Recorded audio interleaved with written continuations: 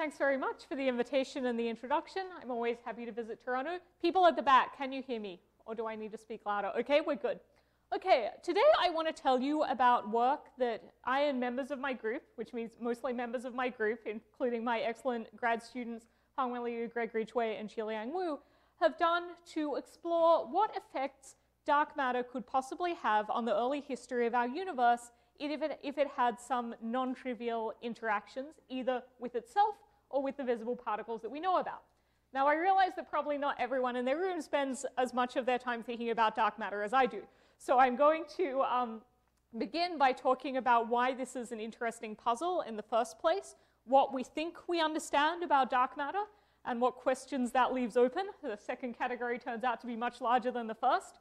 And I want to try to persuade you that looking at astrophysical and cosmological data sets hold a lot of promise for trying to understand properties of dark matter that are currently unknown. Okay? Then I want to go on and give you some specific examples of that. In particular, we have a beautiful understanding of how the universe behaved quite early in its history. I'm not talking about the first few fractions of a second after inflation here, but you should think about when the universe is a few hundreds of thousands to a few hundreds of millions years old.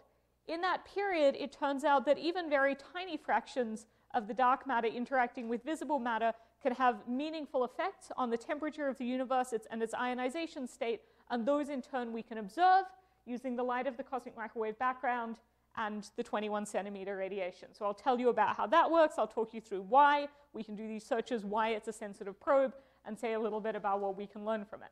And at the end, if time permits, I'm going to sneak in a bit of history from closer to the present day. Once the galaxies start to form, everything becomes much more complicated. But if dark matter particles interact with each other, my group has done some recent work suggesting that there are interactions between the dark matter particles could change the history of the Milky Way satellite galaxies in interesting and possibly observable ways. So that's what I'm going to talk about. If you want to ask questions as I go, I don't mind. If the tradition here is to hold questions for the end, that's fine with me as well.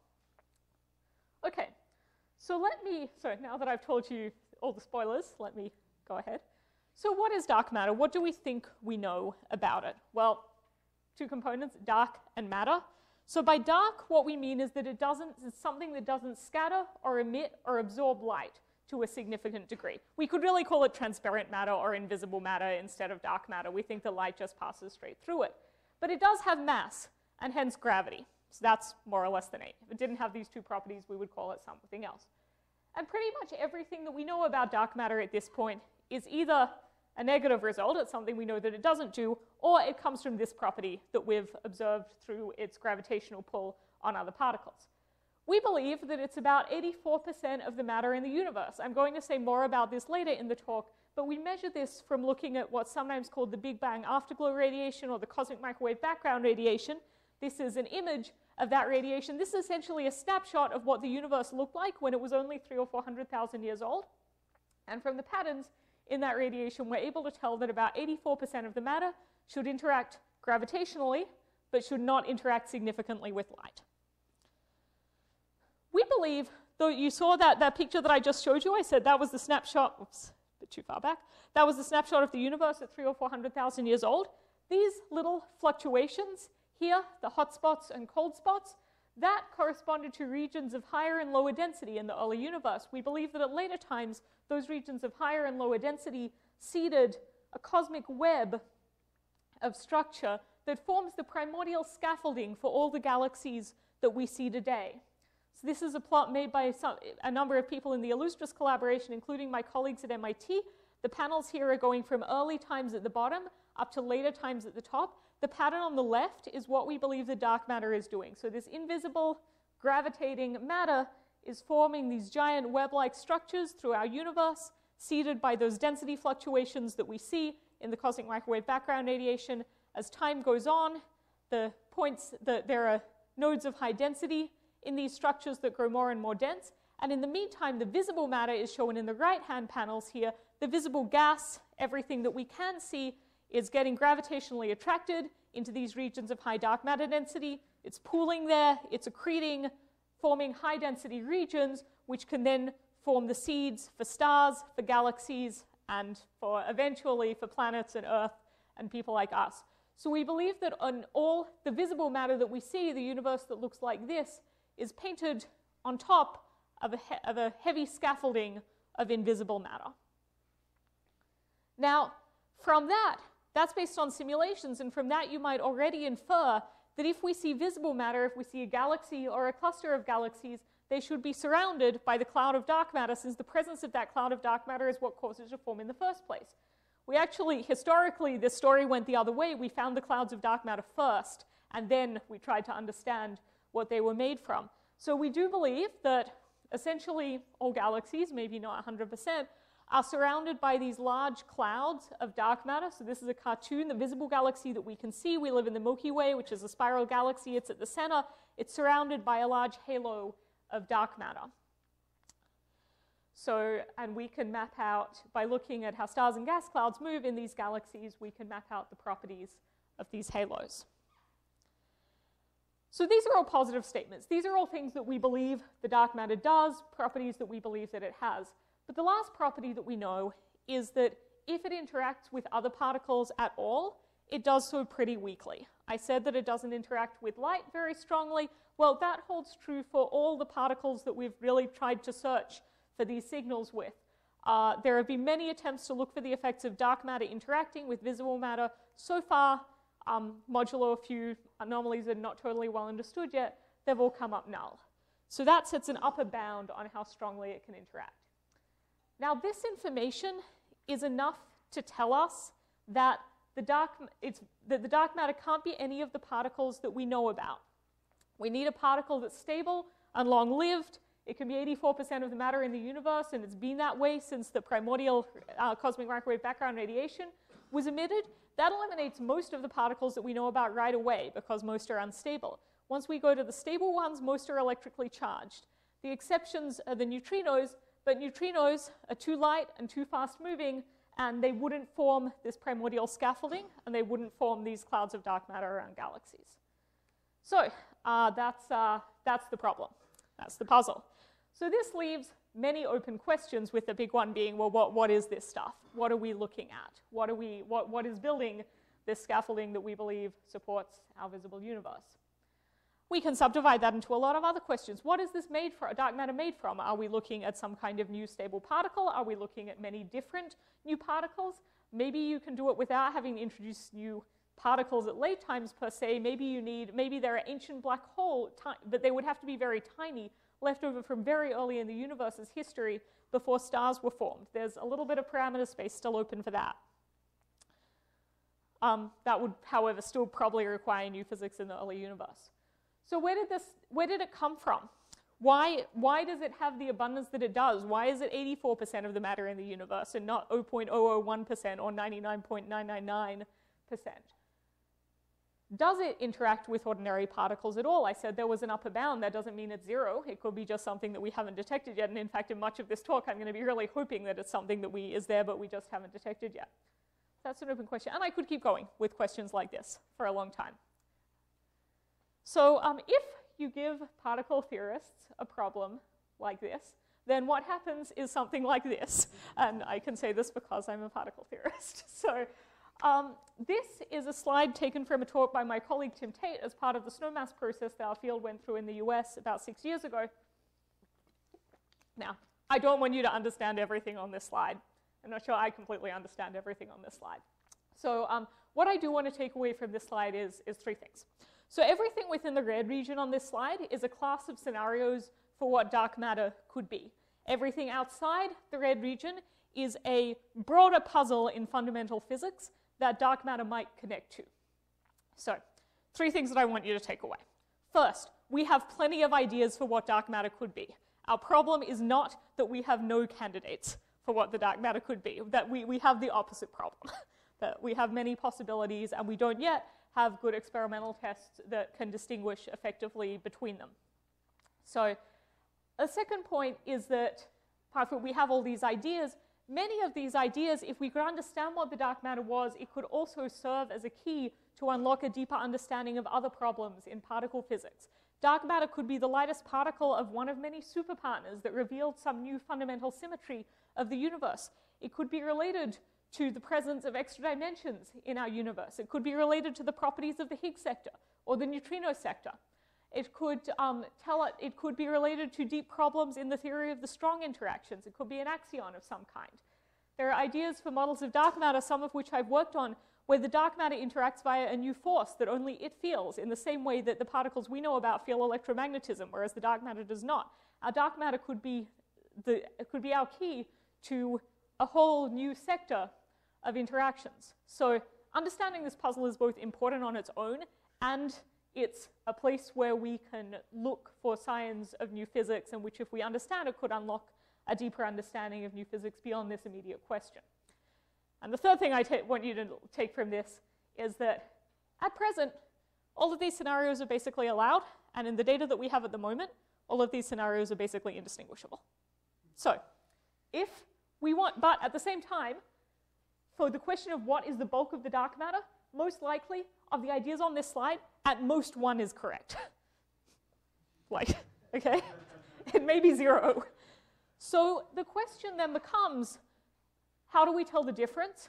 You know, and if, and you know, what are channels where we can look, where we might be able to see a signal that would give us our one true candidate, or tell us that it's none of them, or channels where if we don't see something, we can meaningfully say, all right, I can stop thinking about this class of dark matter models, no point looking for it in other channels, we would have already seen it here.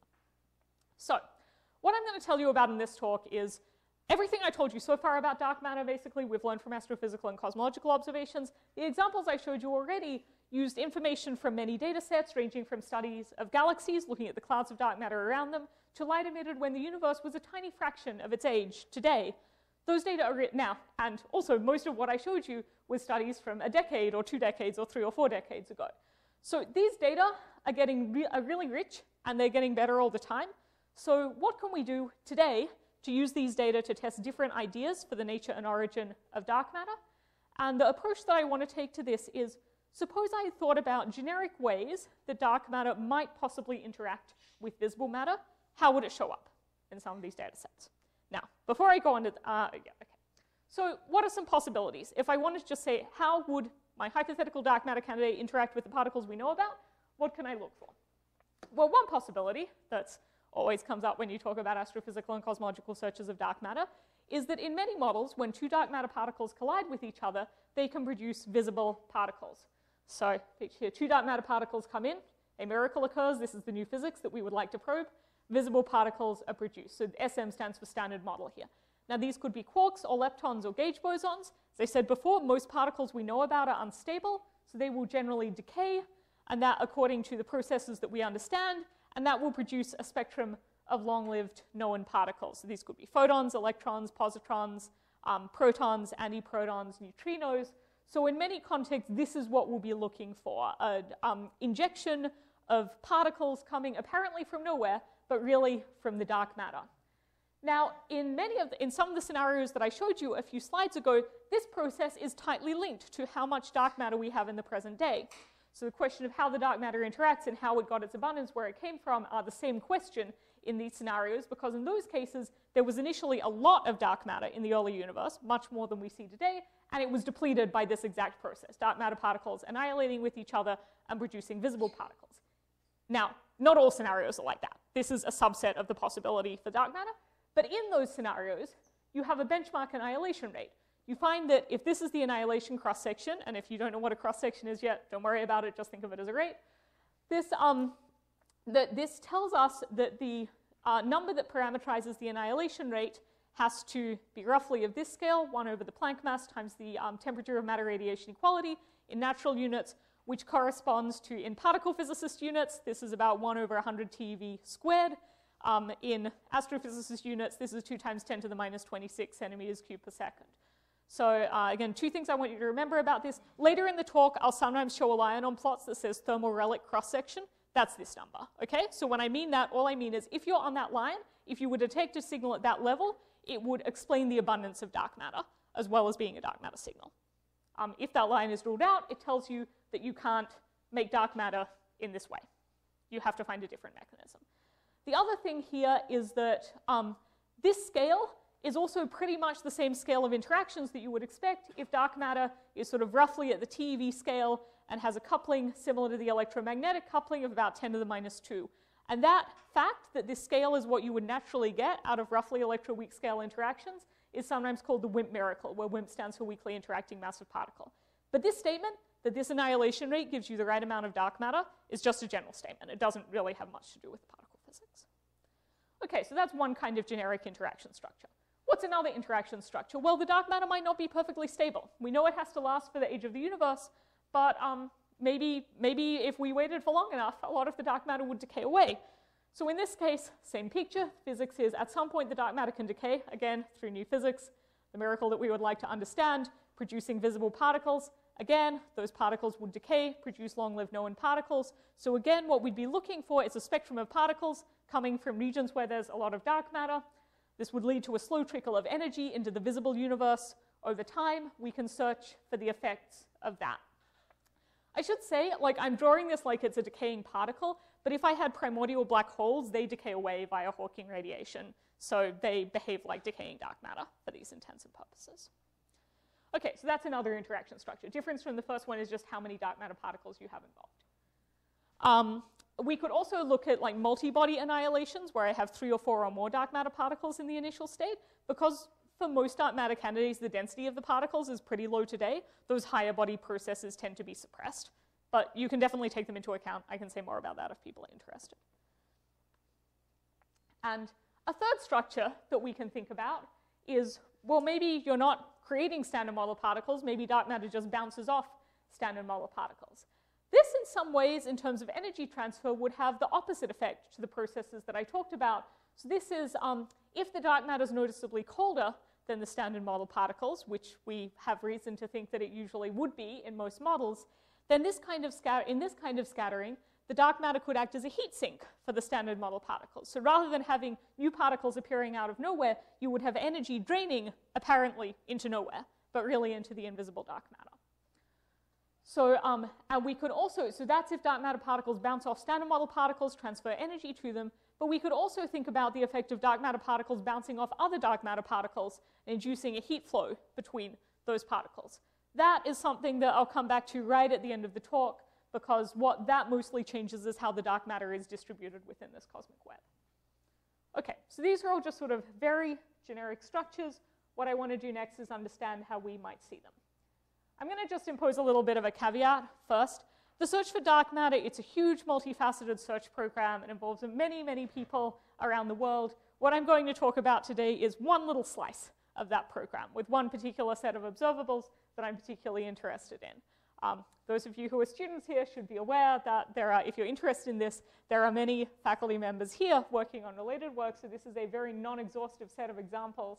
I apologize if I left you out.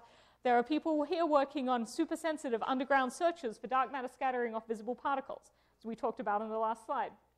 There are people working on searches for new exotic long-lived particles, forces that the dark matter might interact through.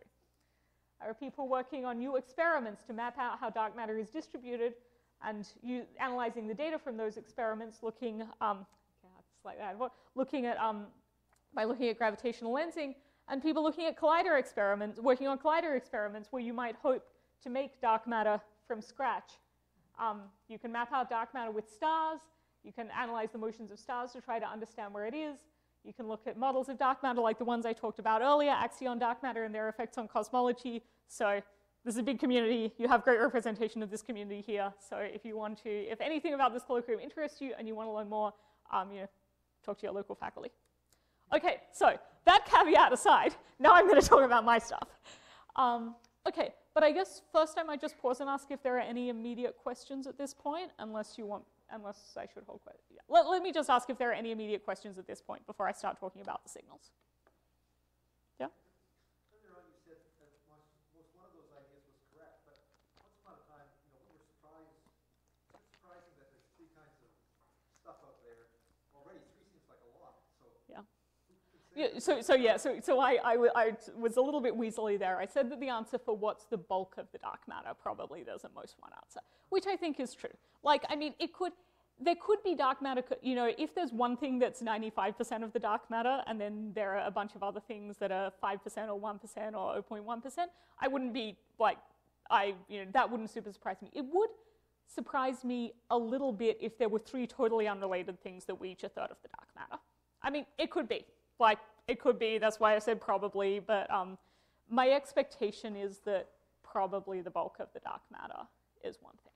But yeah, there could totally be subdominant components, but, and there are even cases where the subdominant component might be easier to detect than the main component. Like if the main component was really inert, really barely interacting at all, and there was a subdominant component that was much more strongly interacting, then we might find the subdominant component first. But for a lot of, but you know, given equal interaction strengths, the one that's most of the dark matter is going to be the thing that we find first. That's a good question. Yeah, question? Okay.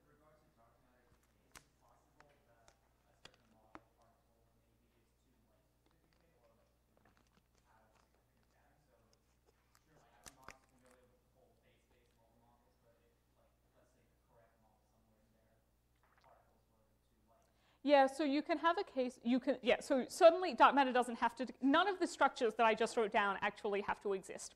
It could be that dark matter's only interactions are gravitational. And then like everything I tell you about in the rest of this talk, we should expect that when you do the searches, you don't see anything or you learn about some interesting astrophysics, but you don't find dark matter. The thing that gives me some hope that is not the case is the fact that the dark matter and baryon abundances are really very similar in the scheme of things, like they're only different by about a factor of 5. If they're really completely disconnected, have nothing to do with each other, you know, have no relationship to each other, just, then it's a little bit of a coincidence to me that factor of 5 to 1. But yeah, could be, people sometimes call that the nightmare scenario. If that's the case, then it may be that this is not the best way to learn about new physics. But yeah, I have hope that that is not the case. Okay, so let me now talk about the observables that we're going to look at to try to look for these. So again, so what I've said so far, these generic interaction structures give transfers of energy between the dark matter and the visible matter. They can go in either direction. You can inject new high energy particles into the visible matter, or you can drain energy away into the dark sector. So let's look at how this would look in some observables. So let me first tell you about the observables. So I'm going to talk about the history of the universe in terms of the redshift, which I'm going to call z. So 1 plus z is the factor by which the universe has expanded since that time. So today, z is 0. The universe, well, 10 seconds ago, the z was very, very slightly more than 0. The universe has expanded by a factor of 1 plus epsilon since I began this sentence. When the universe was 300,000 or 400,000 years old, the universe was linearly about a factor of 1,000 smaller. So that corresponds to 1 plus z of 1,000. Okay? Why do I say, so this was an important time when the universe went through about redshift 1,000. So at this time, the universe was filled with a hot plasma of electrons, protons, and photons, and we think also dark matter and also neutrinos. So at this time, the temperature of the universe was about 3,000 degrees. It was pretty hot. There weren't any stars. There weren't any galaxies. It was just a bath of plasma. But when the universe is expanded a little bit further and went through redshift 1,000, the temperature dropped to the point that it was no longer hot enough to maintain that plasma in an ionized state. So then all the electrons and protons started bonding together. The level of ionization dropped off abruptly. And photons are really good at scattering off charged particles, but bad at scattering off neutral particles. So at that point, they began to stream free of the electrons and protons. Those photons, that the last time they scattered on anything was was this plasma when the universe was 300,000 or 400,000 years old. Some of them hit our telescopes today. And those telescopes are the first thing that they've scattered on in almost 14 billion years. Those are called the photons of the cosmic microwave background, and they give us essentially a photograph of the cosmos when it was in this plasma state, and only 300,000 or 400,000 years old. There are two kinds of information in this image. There's the spatial distribution of the fluctuations across the sky. This is the picture that I showed you earlier. So these are showing the tiny temperature and density variations in that primordial plasma. And we can also look at the energy distribution of this signal. People usually talk about the former, and in fact, we haven't actually measured the spectrum since 1990 or so, which is probably before half the audience was born. So, but when we did that, and partly that's because the measurement was so good already in the early 90s. So this is that measurement. This is looking at the spectrum. So this is the intensity of the photons as a function of their frequency. This So these are the data points from FIRAS. This solid line that goes through the data points is a black body spectrum that's been fitted to the data, corresponding to a temperature of about 2.7 degrees above absolute zero. These error bars are 400 sigma error bars. So this is an extremely well-measured black body spectrum. So from that, we can constrain deviations from that black body spectrum at the level of about 1 part in 10 to the 5. Okay, so what can we learn from this cosmic microwave background? So there are basically, so at the moment the status is we think we understand the observed cosmic microwave background pretty well. Though there are a couple of little discrepancies that cosmologists are still trying to understand, but more or less we have a good handle on how this works. If we want to change that, so the strategy here is to say, if dark matter had interactions, how would it change the CMB? Look in the CMB, can we see signals of those interactions? If we can't, we set a limit on how strongly dark matter can interact. So what are the ways in which we can change the CMB? So there are basically two generic ways. One is we can change the plasma that the CMB is taking a picture of. If we can change how that plasma behaves, then that will modify the snapshot. The other way is sort of more like Photoshop. We can change the photons once they've been emitted from the plasma, once they're on their way to us. If we can scatter those photons, modify their distribution, that can also change the picture in the CMB. So we can probe either changes to the universe before or after redshift 1000, but they affect things in somewhat different ways. So the sort of classic example of the first case of changing the plasma. So this plasma has oscillations in temperature and density. If I have a region of high density to begin with, then that will tend to attract more matter onto it through gravity. But when I try to compress together this plasma, the radiation pressure will push it back apart. That drives oscillations, but dark matter behaves differently to visible matter in those oscillations because the dark matter only feels the gravity, whereas the visible matter feels both gravity and radiation pressure. The physics of this is basically just the physics of the force-damped harmonic oscillator, so any of you who have seen a harmonic oscillator know how to solve these evolution equations. So the presence of the dark matter changes the properties of those oscillations, and in particular changes how much power there is in oscillations at different spatial scales. So this plot on the right is a sketch of how much power there would be in oscillations at different spatial scales if we had a universe with no dark matter at all. And as we change the amount of dark matter, this pattern changes.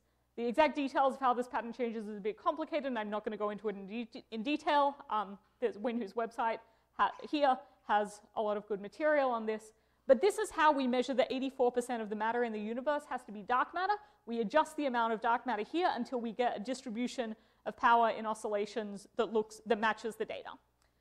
So what this is really measuring is how much stuff is there that feels gravity but not radiation pressure. So if I turn on scattering between dark matter and ordinary matter, that makes the dark matter not quite perfectly dark. It will feel a little bit of the radiation pressure along with the ordinary matter. It can get tugged along with the ordinary matter, and that will modify the CMB.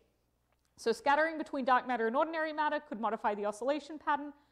If I heat the ordinary matter at early times, if I heat the plasma by dark matter annihilation and decay, that can also modify that plasma. It turns out the main effect of that is to change that black body spectrum of the CMB, move it slightly away from being a perfect black body, as well as raising its temperature. Okay, so these are things that we can look for. What about the second kind of signature? After the CMB is released, after those photons are released, what happens to them? I said to you they fly through the universe until they scatter on our telescopes. And that's true, but we can say a little bit more than that. So once the CMB photons are released, the universe goes through a period called the cosmic dark ages, which continues until the first stars start to form. In this period, the ionization state of the gas is expected to be very low. So the picture here is, here's the CMB, here's the dark ages. The photons just fly through the dark ages until they reach our telescopes, like the Planck telescope in Europe today. But if annihilation and decay were to inject, we said they could inject new high energy particles. Those particles can heat and ionize the gas. If that produces extra free electrons, then that can scatter and deflect some of those CMB photons and change the pattern of photons that we see at Planck in the present day. So that's the first thing that you can do. So annihilation and decay could also produce extra low energy photons, and that could modify the black body spectrum, again, of the cosmic microwave background. This is kind of a mini history of the universe here. The Big Bang occurred when the universe was a few 100,000 years old. We had the epoch we've just been talking about with the emission of the cosmic background radiation. Then we went through this cosmic dark ages period, And then when the universe was closer to 100 million years old, the first stars started to form, and then the first galaxies, and eventually, some billions of years into the universe's formation, we got the solar system, and we got Earth. So let's move forward in time a little bit to the end of the Dark Ages, when the first stars are forming. There we have another possible observable, although it's less mature than the CMB, and this is sort of something that we hope to see observationally over the next few years. So I said that this energy flow into the universe, into the visible matter, or out from the visible matter, could change the temperature of the gas. So how do we measure the temperature of the universe? Well, then, to do that, we can look at atomic transition lines. And in particular, I'm going to use an example of the 21 centimeter spin flip transition of neutral hydrogen. So this is a hyperfine transition. Neutral hydrogen atoms can either be in the ground state or the excited state of this transition. And so the illumination here is the cosmic microwave background radiation. Those photons are flowing through the universe. If they hit a hydrogen atom that's already in the excited state, can go down to the ground state. It can emit a line at 21 centimeters. We can look now. The universe is expanding. That reduces the energy of those lions. We see that even if its initial wavelength was 21 centimeter, its wavelength will get stretched over time. So what we measure at Earth is a broad structure in frequency, which tells us about how much 21 centimeter radiation was being emitted or absorbed as a function of redshift, as a function of time. If a hydrogen atom is in the ground, and there can be both emission and absorption, because if a hydrogen atom is in the ground state and it's illuminated by the CMB, it can absorb a photon from the CMB and produce absorption lines, gaps in the black body spectrum of the CMB. So how does this relate to temperature? Well, if the ratio of the ground to excited states is just what you'd expect from the radiation temperature of the background, then these two effects will totally cancel each other out. You'll have as much emission and absorption, you will see no net signal. So what we talk about is the spin temperature of the gas, which tells us how many hydrogens you have in the excited state versus the ground state. If the spin temperature is higher than the radiation temperature, there are more particles in the excited state and emission dominates over absorption. If the spin temperature is lower than the radiation temperature, then it's vice versa, and absorption dominates over emission. So if we see this signal as a function of time from the early universe, what it can tell us about is what was the spin temperature of the gas compared to the radiation temperature of the cosmic microwave background as a function of redshift. And this is the formal expression for how what 21 centimeter experiments actually see depends on the radiation temperature and the spin temperature. But you can see that it depends on this difference, on 1 minus the radiation temperature over the spin temperature. Okay, so what do we expect to see for the 21 centimeter signal? So first the question is, well, what does the temperature of the hydrogen gas look like compared to the cosmic microwave background? If you didn't have any stars or any heating, when the universe was at about redshift 200, the temperature of the hydrogen gas and the radiation field was the same because the radiation field was scattering off the hydrogen gas frequently enough to keep it warm, essentially. But at around redshift 150 to 200, that was no longer true. The universe had expanded to the point that the gas temperature and the radiation temperature decoupled, and the gas started to cool more rapidly than the radiation temperature. So this black line is the temperature of the cosmic microwave background radiation. The blue temperature is the expected temperature of the hydrogen gas. Now, this is without any heating from stars. So in reality, at some point, once the first stars start to turn on, there's going to be like a big upturn in this blue line corresponding to the gas being heated up by radiation from the stars. So what we'd expect to see is that early on, we should see an absorption signal in 21 centimeter, because the gas temperature, so there's a caveat here, how is the gas temperature related to the spin temperature? So the spin temperature can either be tightly coupled to the radiation temperature or to the gas temperature. If it's tightly coupled to the radiation temperature, then we'll see no signal. Doesn't matter what the gas temperature is doing. But once the first stars turn on, we expect them to couple the spin temperature to the gas temperature. So then what we're really measuring is the gas temperature. So at that point, we would expect there to be an absorption signal, because the gas is initially colder than the radiation. And then we would expect it to turn into an emission signal as the onset of the stars, the universe lights up, the gas gets heated up, it gets ionized again. And so in this picture, this is a plot of the expected 21 centimeter signal. Red and yellow colors are absorption, blue colors are emission. So this would be like a measurement of the universe's temperature as a function of time. And this is the redshift, and it runs from about redshift 10 to about redshift 25 on this plot. Okay, so at least in this narrow redshift window, we have a hope of measuring the temperature of the gas. If we turned on something like dark matter annihilation or decay, maybe you could heat up the gas in a place where you'd otherwise expect absorption, since you would be heating the dark matter before there are the visible matter before there are any stars. And there are a number of both current experiments, I've listed here, and planned future experiments that are designed to search for a 21 centimeter signal from this epoch. Okay, so those are our observables. I'll say one thing, which is there's actually been a claim already by an experiment, one of those current experiments, the EDGES experiment. They made a claim in March last year that maybe they had already seen a 21 centimeter signal and measured the temperature of the gas. This is a picture of the EDGES experiment from Australia, like me and David. And this is a picture of the signal that they saw. So this is an absorption trough. This is redshift on the x-axis again. And this is showing how deep the absorption trough is. Now, there's just one thing. So at first you say, oh, you know, this is redshift like 15 to 20. We're seeing an absorption. That means the gas temperature is lower than the radiation temperature. That's exactly what we expected. So this is good. Only problem here is if you were to compare this plot and the previous plot, you would say that see that this absorption trough is about 5 times deeper than you had expected. So that's a little alarming. So that suggests actually that either the radiation temperature is higher than we thought at that time, or the gas temperature is not just lower than we thought, but lower than it could possibly have been even with no stars at all. This corresponds to a value that is lower than the blue line that I showed you on the previous plot. So that suggests, well, either this isn't really measuring the primordial temperature of the gas at redshift 15 to 20, which, I mean, this is a really hard measurement. This is the first try, you know. The odds are probably that this is not telling us something primordial. But if it is something primordial, there's something really exciting going on here, and there may be new physics, the signal. But I'll say a little bit more about this later, but it's pretty hard to explain this with exotic new physics. Okay, so now before I show you the results of what we do when we use when we look for signals, I want to just do some back of the envelope estimates of how would the interaction structures that I just told you about result in signals in these channels. Okay, so let's do our back of Fermi estimates.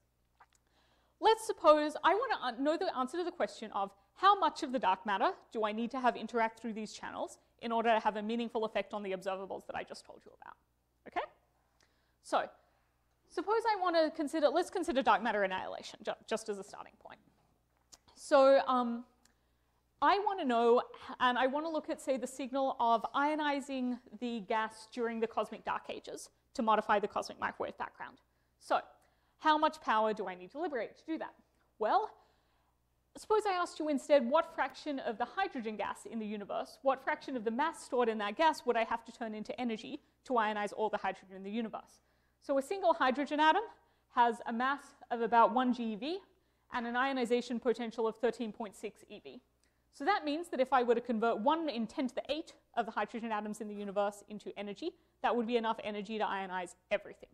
That factor of 10 to the 8 is what makes these constraints powerful. There's 5 times as much mass in dark matter as there is in visible matter, 5 or 6 times as much. I told you that earlier. So that means that if I convert the mass of 1 in a billion dark matter particles in the universe into energy, that's enough to ionize half the hydrogen in the universe.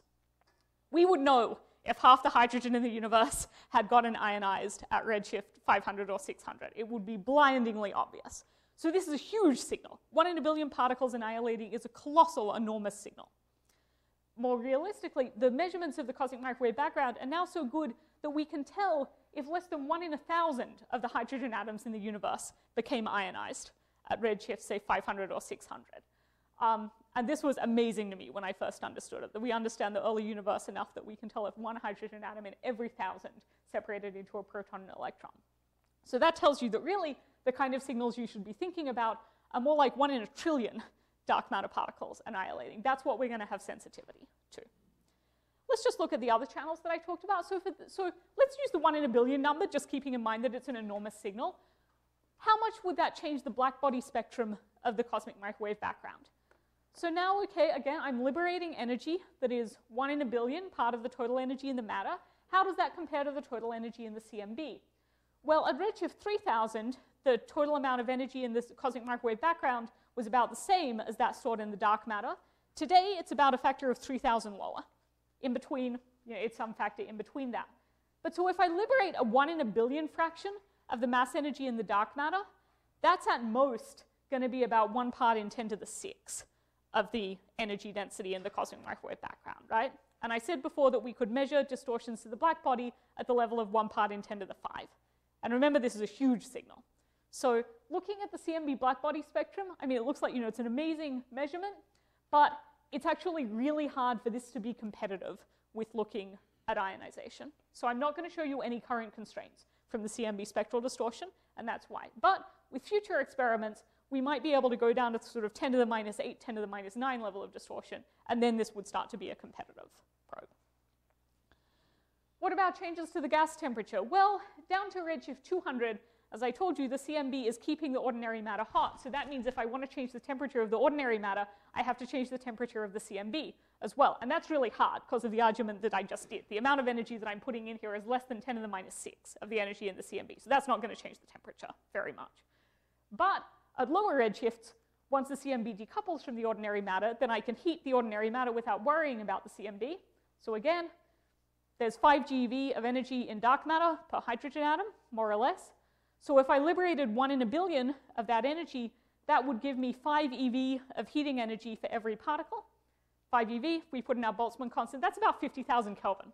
So again, this is a huge signal. If 1 in a billion dark matter particles annihilated, I would heat up the whole universe by 50,000 Kelvin if it all went into heating. So again, big signal.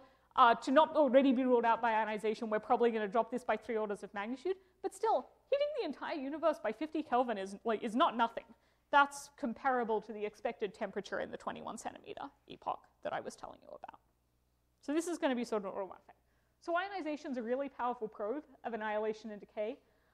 Spectral distortion, it's hard for it to compete at the moment. It's a good probe of physics at redshifts much higher than 1,000, so where you can't look for ionization because the universe is 100% ionized anywhere, or processes that just can't ionize stuff for whatever reason. If your very light dark matter is bouncing off very light dark matter very light standard model particles and transferring 0.001 eV of energy in each scattering, that's not going to ionize anything. But you can look for it in spectral distortion.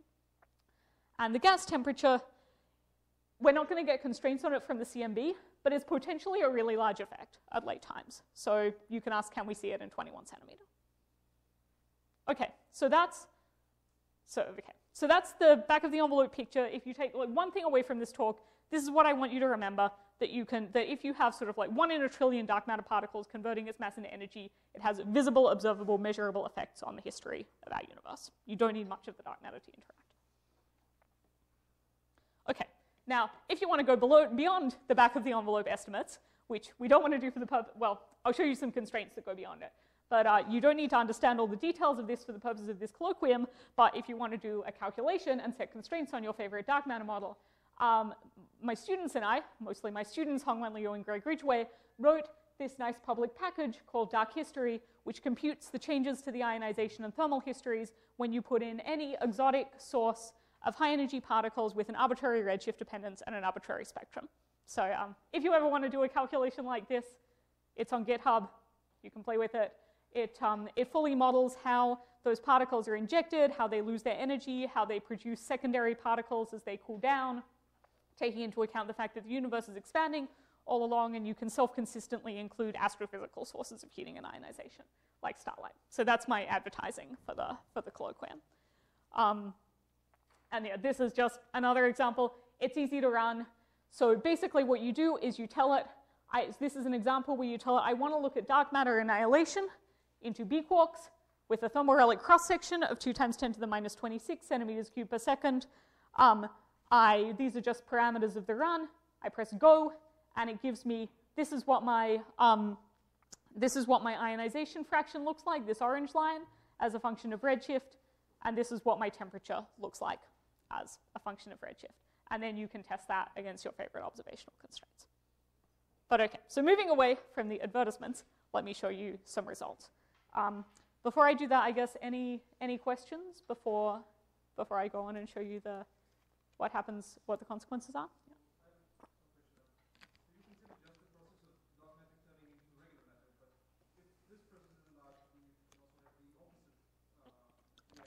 Yeah, no, it's a good question. So,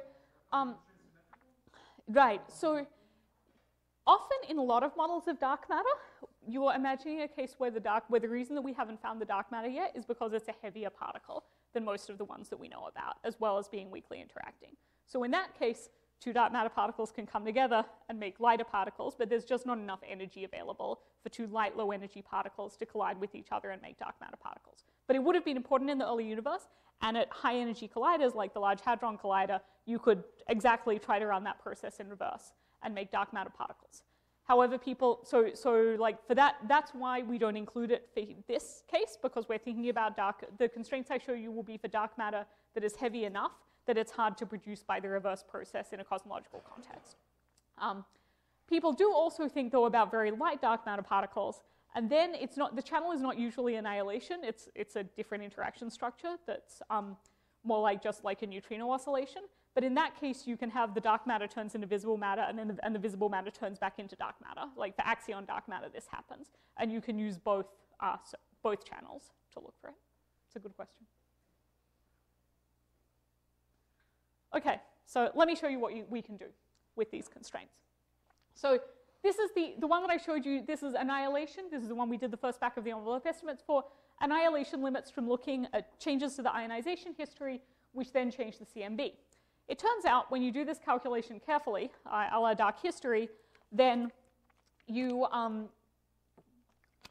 what you find is that this effect is essentially universal in the energy for dark matter masses between about a keV and many TeV. So this is from lighter than the lightest particles we know about, except for the neutrino, up to heavier than the heaviest particles we know about, in the sense that every dark matter model gives you basically the same imprint in that power spectrum of the cosmic microwave background up to a normalization factor.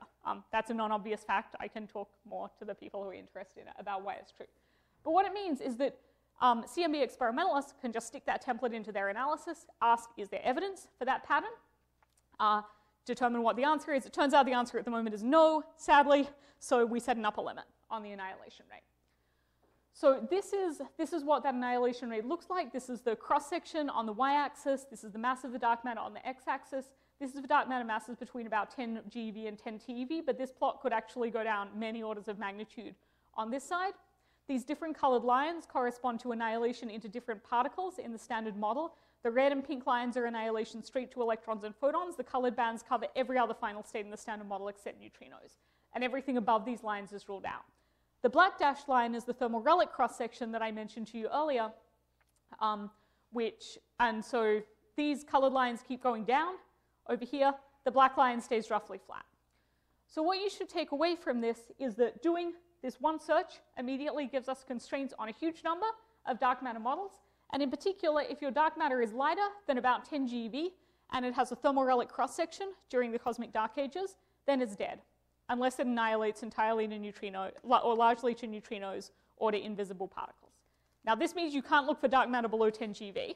This doesn't mean you can't look for dark matter below 10 GeV. You can totally have dark matter below 10 GeV, but it can't have this thermal cross-section. It either needs to be produced non-thermally, like through some other mechanism, or you need a way to suppress the cross-section, the annihilation rate at late times. One of those two, okay? So like just this one study has already put like a strong set of constraints on what possible classes of dark matter models we can have. You can do the same thing for decaying dark matter. This sets particularly strong limits on relatively light dark matter between sort of the MeV to GeV scale, decaying dominantly to leptons, so to electrons and positrons. This is a plot of what the constraint looks like. So now this is now the lifetime on the y-axis, and all lifetimes below these lines are ruled out. These colored lines correspond to a host of analyses of looking for how many photons would be produced by dark matter decaying in our galactic halo and beyond from different telescopes. Just the one CMB constraint gives a limit that in this energy range is stronger than all of them. We can also use this kind of strategy to look for the case of, like someone asked earlier about multiple components of dark matter. Well, maybe there was a component that was the dark matter early in the universe, but then it decayed away before we got to the present day. Well, if that dark matter had a lifetime long enough that it was still around when the cosmic microwave background was formed, so when we got our 84% measurement, and then it decayed into visible stuff, if it decayed with a lifetime of a few 100,000 years, we can rule out 10 to the minus 11 of the present day dark matter density decaying. So any other new exotic species with that property would need to be 11 orders of magnitude less abundant than the dark matter that we see today. What about heating? So now these are sensitivity estimates, unless you believe the edges result. So we can ask, suppose we get a 21 centimeter measurement in a few years that tells us that 21 centimeter brightness temperature is less than minus 50 millikelvin at redshift 17. These are plausible sensitivities. So that corresponds to an upper limit on the gas temperature. It says the gas temperature has to be less than about 20 Kelvin. With dark history, we can easily compute the resulting limits. What we find then is that if you could do that kind of signal, it would improve the constraints on light decaying dark matter by about 2 orders of magnitude. Or equivalently, if there was something at the current decay bounds, we should see a whopping early heating signal in these 21 centimeter observations. Now, of course, the one claim for an observation we have so far is edges, which saw the very opposite of a big early heating signal. They saw that the gas wanted to be very cold, more like less than 5 Kelvin. Now, in that case, it's a bit more complicated because you have to include some kind of new physics for what could explain the deep absorption trough in edges. But the various options we tested all actually lead to still pretty strong constraints on the dark matter decay, because if you're pouring in enough energy to heat up the universe by a couple of hundred Kelvin, you're pretty much always going to overproduce this bound, even if there's other stuff that is cooling the universe down. Okay, so you might pause for a little bit here and say, wait, early in the talk you said that dark matter baryon scattering could cool down the gas, and then you haven't really said much about it since then, apart from saying that the CMB spectral distortion could measure it, but is not a very sensitive tool. So you could ask, well, could dark matter baryon scattering cool down the ordinary matter, leading to stronger 21 centimeter absorption? And if so, how would that, what would that look like? Could it explain edges? The thing is that if we had strong interactions between dark matter and baryons, well, it would modify, as we discussed earlier, the cosmic microwave background in both the anisotropies and the black body spectrum. There are also very strong limits on dark matter baryon interactions from the direct detection experiments on Earth, where we look for dark matter particles scattering off particles in our experiments directly. So the best case to get edges, to get a really strong 21 centimeter signal, would be in the case where the dark matter is pretty light, which evades a lot of the Earth-based constraints, although not all of them, as Miriam was telling me earlier. And a case where the scattering is enhanced when the dark matter is going very slowly, which is true in the early universe. So you can consider models where the cross-section scales as strongly as the velocity to the -4. That corresponds to Rutherford scattering. So we know of processes like this. So my student Qi Liang and I, who's on the job market this year and is awesome, in case you're looking, looked at the effects of dark matter baryon scattering in the early universe. We used an existing public code called class. We modified the evolutions for how the perturbations evolve and show up in the cosmic microwave background and how the temperature evolves. We calculated the upper bound on this scattering rate from this cosmic microwave background anisotropies for several different models. And then we asked, what is the maximum change to the temperature at redshift 17 that you could get that's relevant for edges? So this plot is an example for v to the -4 scaling. What's the upper bound on the cross-section? And then this lower plot is showing the maximum change in temperature that you could have consistent with the CMB scattering for v to the -4, v to the -3, v to the -2, v to the -1, and v to the 0 scaling of the cross-section. And this red line is what you need for edges, which is to cool the gas by several degrees Kelvin. And this is really hard to do. I mean, you need the v to the -4 scaling here. You need something like Rutherford scattering. But it was pretty immediately pointed out that if you want to do Rutherford scattering, in Rutherford scattering we have a massless mediator, like the scattering is going through the photon. If you want to introduce some new exotic mediator to do this, it would have to be very light, and that's really highly constrained. So several authors then went, okay, but what if we don't introduce a new light mediator, we just use the photon? What if we posit that some fraction of the dark matter, it has to be a pretty small fraction now, actually carries electromagnetic charge? It needs to be less than, I think the limit now is less than about 0.4% of the dark matter. This allows you to get away from the constraints on the cosmic microwave background anisotropy spectrum, because if only such a small fraction of the dark matter is charged, it can basically behave like baryons, and you can absorb it in the uncertainties on the fraction of ordinary matter. So there is a little bit of parameter space where this scenario may still be alive. But now we can go back to the photon blackbody constraints, because the photon blackbody constraints just measure heat transfer. which is the same thing that 21 centimeter would measure, and so you can compare them to each other directly. So this is a plot of the range of millicharge of the dark matter particles versus the mass of the dark matter particles that you need to explain edges. That's the black line, and the red dotted line is the sensitivity that you would be able to get with a next generation CMB spectral distortion measurement that had a sensitivity down at the level of 10 to the minus 8 distortions. This may not be the easiest way to exclude edges. There may be other ways to do it. But once you really put together all these cosmological constraints, you can test for consistency between them. OK, now I think, so I'm not sure if this is meant to be a 1-hour talk or a 50-minute talk, but I think in either case, I must be 50 minute? OK.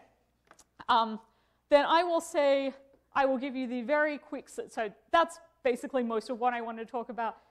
So I'll just give you the very quick summary of the last thing that I wanted to say, which is, so far I've talked entirely about dark matter visible interactions, but even if the dark matter only interacts with itself, those interactions can modify its distribution in this cosmic web. So the basic parametrics for interactions is self-interactions allow heat conduction within dark matter halos, and if you ask what kind of interaction rate do I need to modify the distribution of dark matter halos, it's basically just requiring that the average particle scatters once in a dynamical timescale. For typical small galaxy halos, that gives you a ratio of the cross-section of the dark matter mass of about 1 centimeter squared per gram.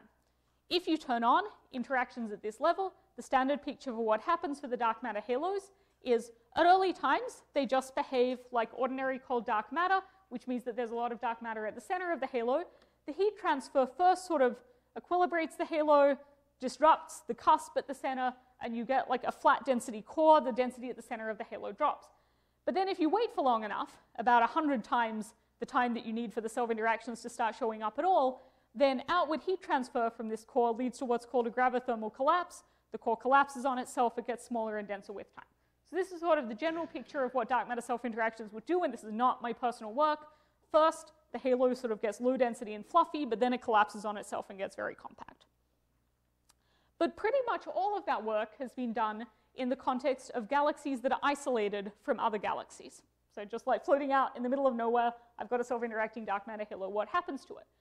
But the Milky Way contains many smaller satellite galaxies, which are clumps of dark matter with stars attached. And so you can ask the question about what happens in these satellite galaxies. Does this story change at all? Because in satellite galaxies, there's this interplay between the self-interactions of the dark matter particles in the satellites, the gravitational interactions between the satellites and the main halo, the tidal forces of the main halo act on the subhalo, and the self-interactions between the satellite and the main halo. So we can leave this third one out for the moment. That can be self-consistent in models which are natural models where the self-interaction is much bigger at the low velocities inside the subhalo than in the relative velocity with the main halo. So the one thing that I want you to take away about that is that in this case, something pretty cool happens. In this case, it turns out that the effect of the main halo has effectively a positive feedback mechanism on however the density of the small halo is evolving.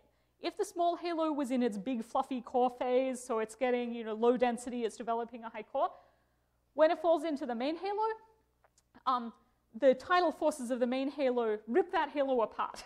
They reduce its density further, they make it even less compact, even less dense. But if it falls into the main halo when it's already started to core collapse, the main halo leaves the central dense core pretty much untouched and strips off the outer parts, and that actually increases the rate of collapse. So the interplay between these two things gives you these divergent histories, where on one hand, you get these very low density, like very puffy halos, and on the other hand, you get these very small, compact cores. So the effect of the main halo is basically to act as an accelerant on the diversity of histories between different self-interacting dark matter halos. And this is like, so this was just a first preliminary analysis, but what that suggests is that self-interacting dark matter can give you a wider than otherwise expected scatter in the properties of dark matter satellite galaxies, and that those different properties should be correlated with what kind of orbits the satellites are on, and thus how much interaction they've had with the main halo over time. Okay, so that's just sort of the like, I don't know, 5-minute snapshot of that story. Okay, so I hope I've persuaded you that astrophysical and cosmological data sets are enormously rich. They provide powerful probes of the non-gravitational properties of dark matter, as well as the gravitational effects that we've already learned about, over a really wide range of possible scenarios. The CMB gives us really stringent limits on dark matter interactions with the standard model. Scenarios that we haven't yet ruled out from the CMB could have pretty large effects on the matter temperature at the end of the cosmic dark ages, or to say it another way, upcoming 21 centimeter constraints could set powerful new limits, or maybe see a signal. That would be very nice. More advertising. We developed a new public numerical toolbox called Dark History for the experts in the room. If you want to do studies like this, we would love beta testers.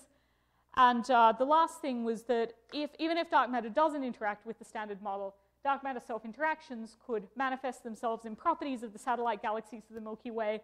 And our preliminary studies suggest that the interplay between self-interactions and tidal stripping effects just notably increases the expected variability of these dwarfs. So, thank you very much for listening.